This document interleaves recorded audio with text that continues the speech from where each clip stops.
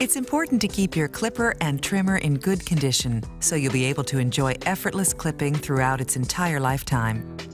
Here are a few easy steps you can take to keep your clipper up and running.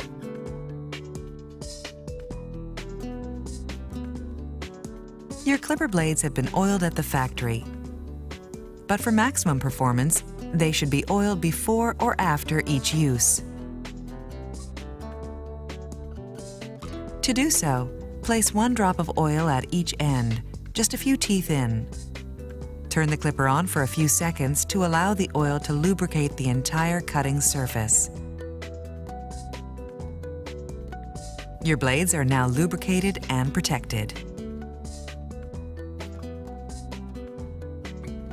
Clippers are preset at the factory to run on a typical household current.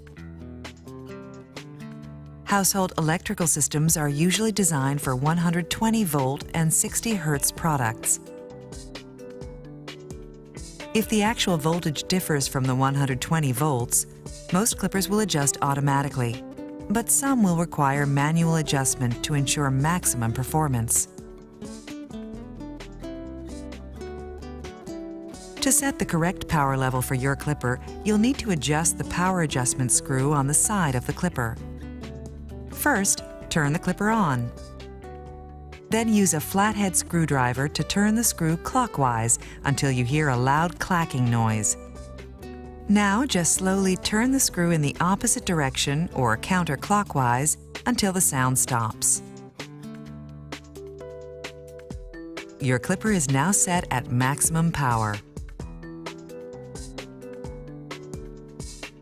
If you have a clipper that has a snap-in, snap-out cutting assembly, use these simple steps to keep your clipper clean.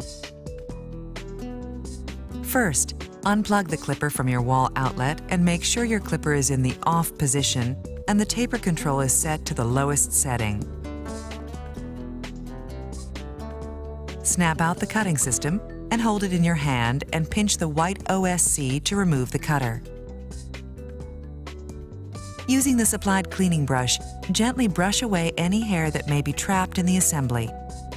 Release the pinch and reassemble the cutting system, making sure the tab sits into the slot in the clipper body. Plug the clipper back in and turn your clipper on to make sure the cutting assembly is properly engaged. If you have a clipper with a cutting system screwed to the clipper, follow these simple cleaning steps. Unplug the clipper from your wall outlet and make sure your clipper is in the off position and the taper control is set to the lowest setting. Using a Phillips head screwdriver, unscrew the 2 Phillips screws by turning them counterclockwise. Remove the screws and separate the cutter from the comb. Clean both the comb and cutter using the provided cleaning brush. When replacing the cutting system, it is important to make sure the blades are properly aligned before screwing it back in place.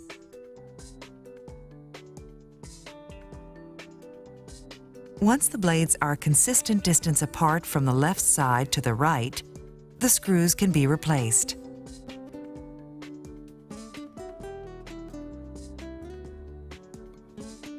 Then, apply oil as before.